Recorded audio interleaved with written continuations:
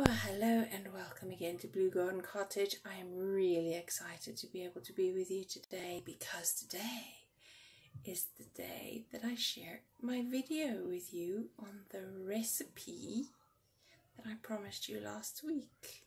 The naughtiest, most unhealthy, but most delicious sugary treat. And those of you who've seen the pictures already know that they are South African Koeksisters. Just a word of caution. We will be frying, and you know I don't fry, not for a very long time, and in the past few months I haven't even been using not even a teaspoon of oil in frying my onions. I've gone to water frying my vegetables when cooking. So this recipe I've had for very many years. It's a traditional thing I had when I was a child in South Africa. It's a favorite. But because it is deep fried and contains a humongous amount of sugar, so bad on both oil and sugar, it's not one I make often. The last time I made it, as I said, was like 4 years ago. But I only made it this time because I was begged to make it. So I made it, and then I thought, I wish I had filmed that so that I could have shared it with you. Oh well, according to the rest of the family, just another opportunity to make more Koeksisters, which will be a first that I do more than one in so many years, one batch. So this batch I will do step by step for you so that you can see how it's made, and I'll give you the recipe and I'll put it in the description box below as well. Also, I have decided that I will make another batch at Christmas time because I want to experiment with Christmas flavors for Koeksisters. And I mean Christmas time, whatever you call it. Is that not just the time for the most decadent of recipes? Usually and traditionally these expensive and decadent things are kept for special occasions, not just an everyday treat. So I thought, well, let's experiment with some Christmas flavors. So I will share another batch with you at Christmas time. Like last year, I gave you that recipe for the lemon poppy seed bread. I'll put a link in the description box. No, I won't. I'll put it in the end card for you in the top corner of the video. So click on the little I button and there will be a link to that video. So I thought, why not make it a tradition at Christmas of sharing a favorite recipe with you? So I think that's going to be quite interesting to come up with a Christmas flavor. Okay, so word of caution, deep frying. I have a deep fryer and I'll show you that tomorrow because I will not fry in a pot, a frying pan pot, because so many house fires are caused because of deep frying. It is an extremely dangerous thing to do on the cooker top, even though people have done it for very, very, very many decades. But it is a very dangerous thing to do. I will only use the oil once, so it is extravagant and it is wasteful because the oil can't be used more than once for health reasons. But it's not wasted. It's not poured down the drain. It is taken, I put it in the bottle that it came in. When it's ice cold again, I put it back in the bottle and I take it to my local recycling center where they have a specific barrel for used oils, and it gets recycled and turned probably into a kind of biofuel. Okay, that is why I very rarely ever make this recipe. And if I haven't put you off yet, let me reverse that on you and just remind you that this is so decadent and so delicious that you might be tempted to have many more, but when you know what goes into it, you will treat it as a very rare treat. Now let's get on and make the syrup, because the syrup has to be made the day before, at least 24 hours. I made mine last week 24 hours ahead of time, and it still was not cold enough to put into the fridge to get cold enough to be used, because your syrup has to be really, really, really cold, not quite frozen, but very, very cold. Okay, so you are going to put this dough that you make straight from the very hot oil, lift it out and put it into the very, very, very cold syrup, so that it sucks the syrup right the way through. Are your teeth hurting yet? Oh my days. Yes, but so that is the dangerous bit, is the frying and heating the sugar. Like anybody who's ever made boiled sweets before knows, you do not mess with boiling sugar. But we're only going to boil it for a little bit. I'll show you that in a minute. So do take care. Don't have the children or the animals around when you're making these treats. It is dangerous, but hopefully it'll be rewarding. Okay, I hope I haven't put you off, seriously, but I just thought I should mention those few things, because all the recipes and all the videos I've seen of people making them, not very many people discuss some of those dangers and hazards. So I hope I've cleared that up. Now that that's out the way, let's get on with the really naughty but nice part, and that is making it. So firstly, the syrup. But for now, I am going to put a whole kilogram of sugar. This is refined white sugar. Again, health hazard, but ignore that for now. Okay, a kilogram of sugar, right? Plus a few cinnamon sticks to taste. No specific amount, it depends on your taste. If you don't like it, leave it out. I have not, in the beginning when I first made Cook Sisters, I never put cinnamon in at all. Ground ginger. As I was saying, 1.5 cups of water into that sugar.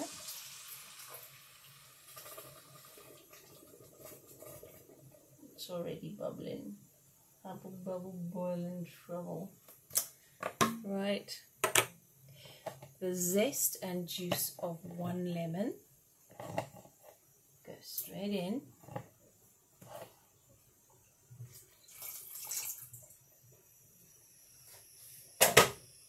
And I'm going to put just a tiny drop more of concentrated lemon juice, just for a bit more ascorbic acid.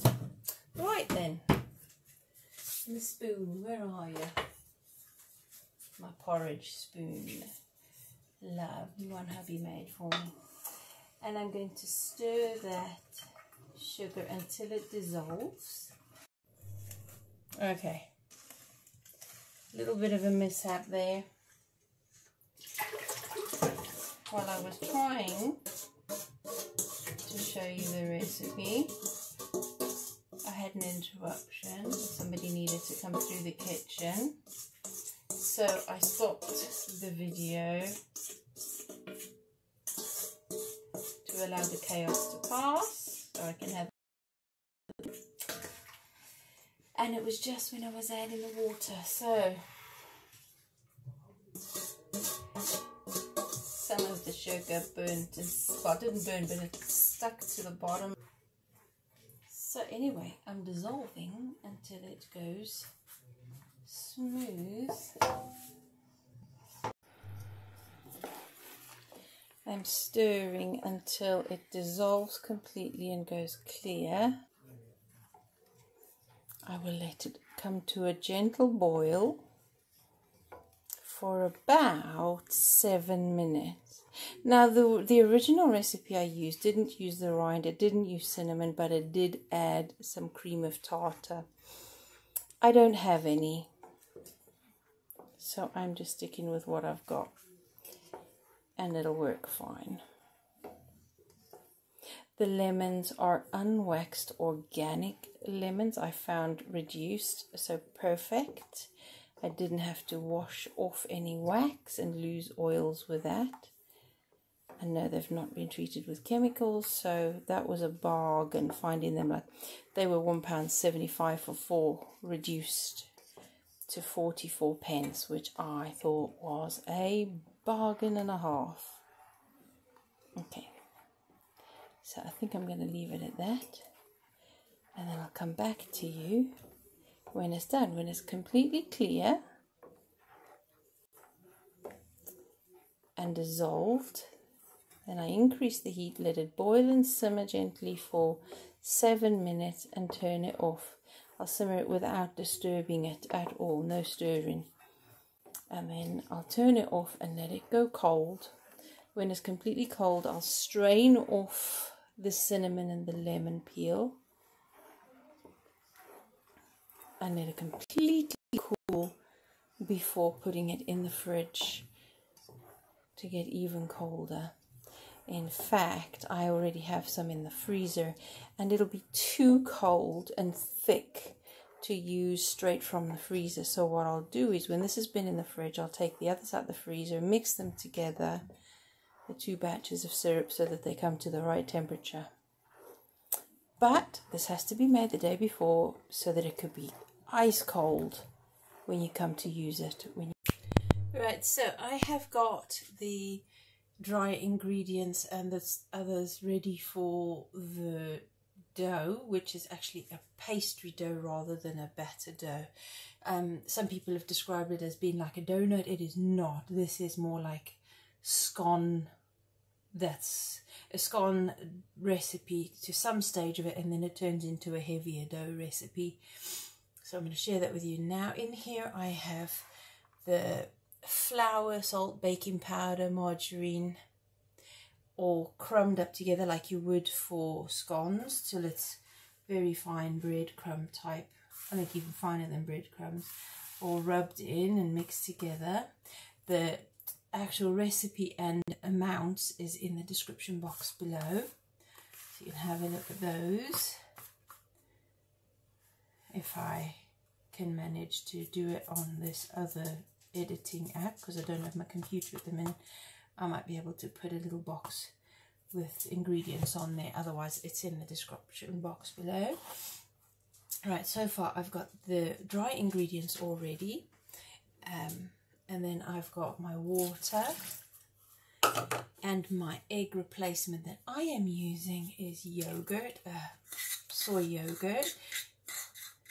There are lots of different replacements for egg in recipes. It isn't quite the same, but it does, like I said, I haven't noticed much of a difference in this recipe for doing that. Okay, so I'm just going to mix all the ingredients together. Now, some egg replacements you could use flax eggs made with flaxseed mixed with a bit of water and left to stand. You could use aquafaba, which is the chickpea water. You could even use mashed banana, but I don't want to put mashed banana into Koeksisters because I don't want the flavour in there. You could if you like.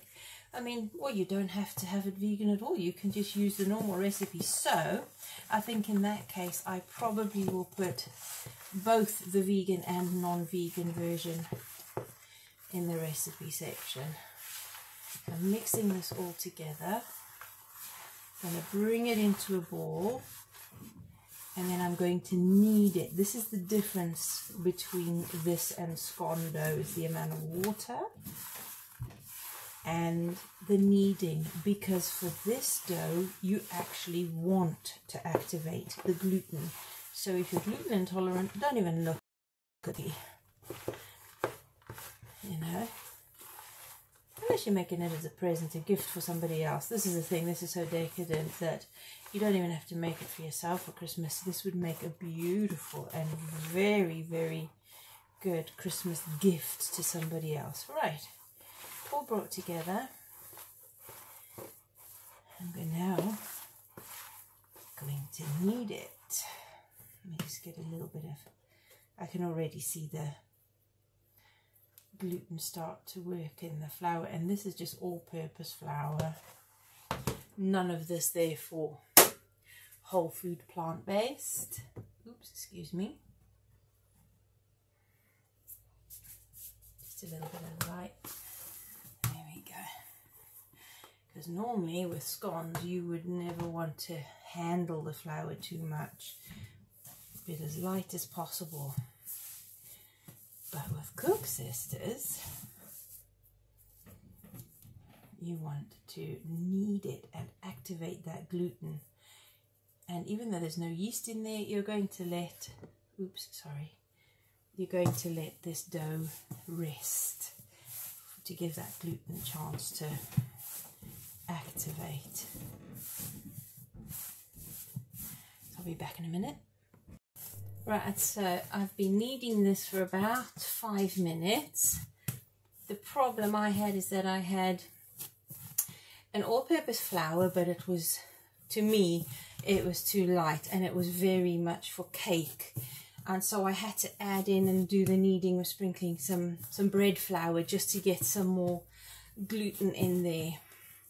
And now it's actually kneading properly. So in all, I think generally they say kneading for about 5 minutes, but I say check your flour. They're all different really.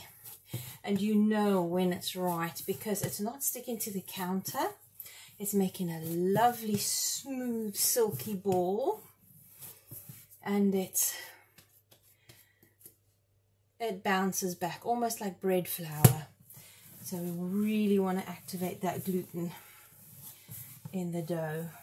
Oh, it feels so good. I don't want to stop kneading. Oh, I've forgotten I haven't baked bread for about a month or so. It's been crazy busy. There's so many things I haven't done this year, and in especially this last month, I've done practically nothing of any actual milestone meeting and things I used to do that used to help towards, you know, that. Oh well, one day at a time, one thing at a time. Life can beat me up already. I don't need to do any more beating up. Oh, that seems to be the benefit of kneading. I don't want to stop. Thankfully with Koeksisters it's not going to hurt. Right, so now I'm going to put this back in the bowl. I'm going to cover that up and leave it for a couple of hours to rest and let that gluten act even more, and it'll swell up nicely. And I'll show you what we do then. So here we are, dough ready, and a big knife. Some people use rulers to measure their pieces. I don't.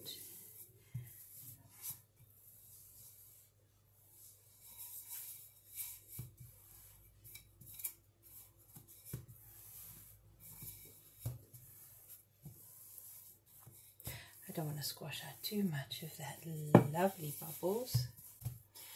Now, traditionally they say to only make it like 5 mil thick. I'm a little bit over, not quite a centimeter. But I'm going just a little bit thicker than half a centimeter. That's 5 millimeters. Don't ask me what that is in imperial. I was not brought up in imperial, so I have not got a clue. Right, so I'm cutting some straight edges. Right, and I think I'm going to cut it down the middle, because I want this time around, I don't want the just tiny ones. I make bigger ones, and one on its own will be big enough. Should have done that, shouldn't I?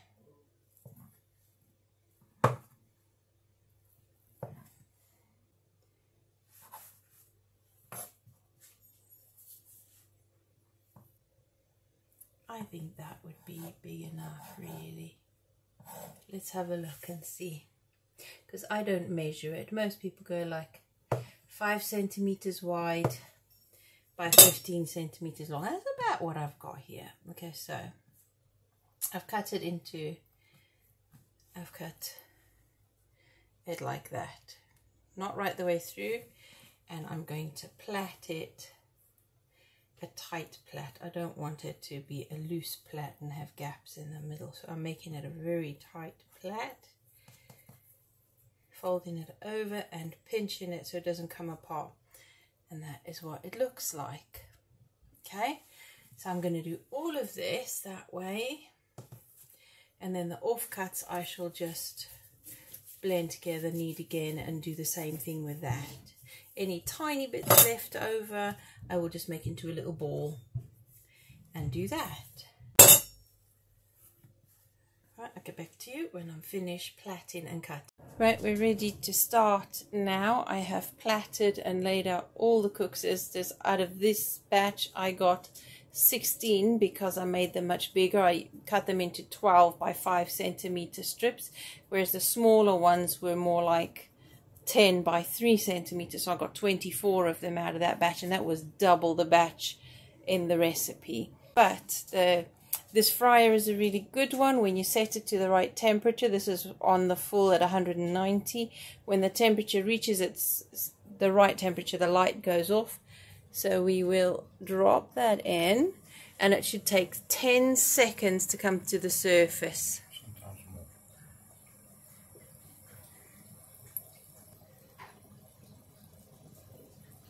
Okay, this is taking more than 10 seconds.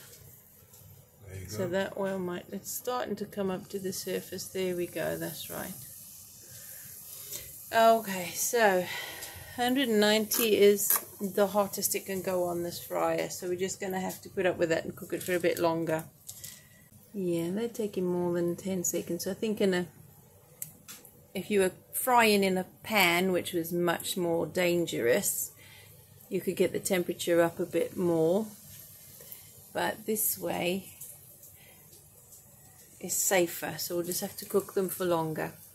Okay, so once they come out of the hot oil, they'll go into the ice cold syrup and push it under with a fork, and you'll literally see the color change as it sucks the ice cold syrup right through. And then you leave it in for at least a minute or two, sometimes 3, probably 3 for these because they're much bigger, and then you pull it out, drip off as much as you can, and lay it on the tray to keep dripping. Normally I would have ice in the main bucket underneath to keep the syrup cold, but this has been in the freezer and it's like treacle. It's so thick, so I'm hoping it's not too thick to be absorbed into the Koeksister. We'll see that in a minute. Halfway through you can turn them over when they're nice and golden. Oh, hang on, there we go. It's golden. Needs to be a bit darker than that. So when it's all the way through, then we'll pick it up and lift it out. That's just the test ones of the 2 little balls that we had in there. Yeah. And the equipment I have for usually taking it out of the oil is a pair of tongs. Some people use those slotted spoons for fried foods. I don't fry foods much. No, that's just a normal slotted one. They have a special wire one. I don't use them because I don't fry things as a rule. This is a very rare occasion. And those are just the test balls, so I am sure that this syrup will be fine. Now I'm going to put a couple more in. I think because I made these bigger, that's probably why they're taking a bit longer to rise to the surface. If they were smaller, they probably would take the 10 seconds. There we go. And I'll stick one more. I wouldn't stick more than 3 or 4 in there completely at a time. And that is it. Are these ones ready? I'm not sure. It probably could do with cooking a little bit longer. Could probably be a bit darker than that. Yeah, just a little bit darker. And of course the colour will change as you put it in the syrup because it'll suck it right up. There we go. Drip off as much oil as possible and watch this magic.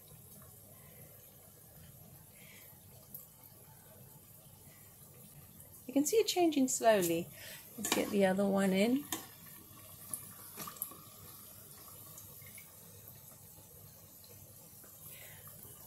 Let's see if that one does it. Yep, there it starts to change. It's quite magical. You can't really see it on this camera, but it's quite magical. And I think the syrup is still a little bit thick, so you have to leave it in there for a couple of minutes. Oh, it broke. I'll show you what they look like when they're done and what they should look like on the inside. It's that physics thing of putting something hot into something ice cold with that texture, and it just sucks the syrup right the way through. Oh my days, don't even look this way if you have diabetes. Oh, time for these to be flipped over. Oops, there we go. And they will have to be flipped again, they're not dark enough yet. So there you go, I'll come back to you when we've done a few more. Right, so we're ready to take them out of the syrup. It's been a good minute. Or two. Drip off as much as possible. We don't want to waste this. Well, it's not wasting the syrup. We want to be able to get all of them done. That's how I remember Koeksisters in South Africa. Fat and long. It is fat food. Seriously fat food. And when it's dripped off, we put it on the tray.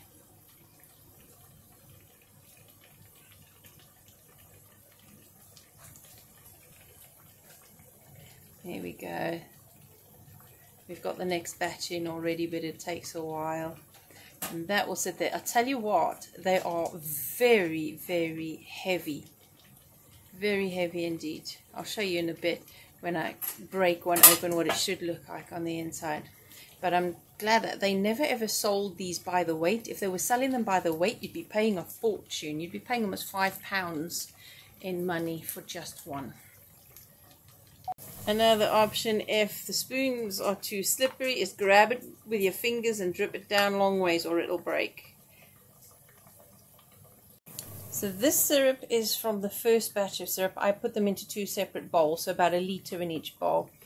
And after about 6 Koeksisters, the syrup started to warm up a bit and it needs to be really cold. So I took this, put it in the big bowl with ice around it to cool off. And by the time the second bowl is too warm, this first one's cooled down again enough to be used. So we've swapped it for the second use. And that should see us through the 2 in the fryer and the last 3 on there. There you go, that's this batch done, and I've got an extra one on the plate. I'm going to show you what that looks like, or should look like. Some already ready to go elsewhere. There's 1 each for the family here, and the rest to go in the freezer. It is very tempting to have them as soon as they've cooled down from taking out the syrup, but I promise you it will be worth the wait to chill them first in the fridge for a couple of hours. Then they're much better when they're cold, and even better if you put them in the freezer for a week. Nobody can wait that long, but I tell you what, if you want to put them away and keep them, then it's definitely worth putting in the freezer for, you know, to keep them for a couple of months if you really want to. Because in my opinion, it's not worth making. They are so expensive and so time consuming to make that it's not worth making just one batch. I use double the ingredients for both the syrup and the dough. And I want to show you exactly how much sugar, syrup these things take up. This 2 litre bottle, this 2 litre cold drink bottle, was full almost to the top of syrup. And this is what's left, so almost a whole litre of syrup. It's just under. Let's say for, you know, ignoring the differences in the calories, because it really don't make a difference, it's all bad calories. But that is how much a whole litre of syrup between just 16 of these bigger Koeksisters. But yeah, that is a very, very naughty, decadent treat. And finally, what they should look like on the inside. That is it. The syrup gets sucked right the way through. Crispy on the outside, moist and syrupy right the way through. Very, very naughty. And way better chilled. Very chilled. So what I'm going to do with this syrup now, because it's so expensive and I don't want to waste, I will put that in the freezer. It will keep until Christmas, and I will make the extra batch of syrup to go with that. I will make in December. But this will stay in the freezer until then. Hopefully it won't crystallize, but if it does, I'll just take it out and pour it in with the other syrup when it's cooked. They're a very special occasion treat. And there is a special occasion because my third grandchild will be born in the next 2 days. That is a very special occasion indeed. So to all of you, I hope you have a very good week. Don't eat too many Koek Sisters. If it's too much hassle for you to make, just get somebody else, you know, to make the recipe for you. I think that after the ones I make at Christmas, I'm not going to bother again until at least our 40th anniversary, which is going to be at least 6 years away. If anybody else wants them, they can make them themselves. Here's the recipe down below. Good luck, enjoy. And I shall see you next week. Not too sugared out. Take care all. Don't forget to like, subscribe and share. And I'll see you then. Bye-bye.